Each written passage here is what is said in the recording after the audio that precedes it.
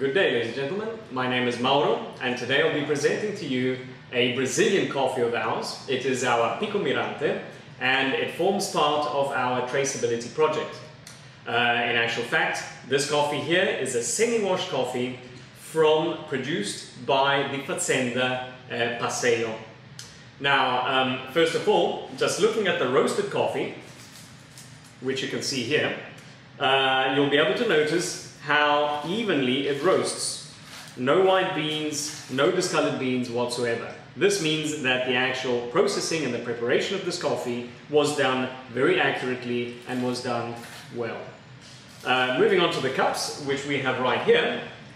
First of all, one can immediately say that the crema in this coffee is very thick. It's a very thick crema. It has a nice golden brown hazelnut color. And furthermore, it has a surprising elasticity. Despite the fact I've already put sugar in one of the cups, the crema snaps back into its original position very quickly. Fragrance-wise,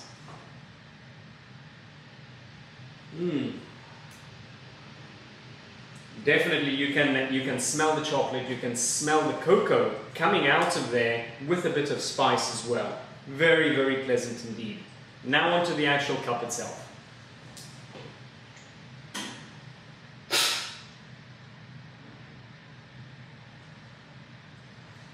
This coffee here definitely can be characterized by its body. It has a nice full body, a very pleasant mouthfeel, sweet coffee, and the body binds very well with the medium-low acidity.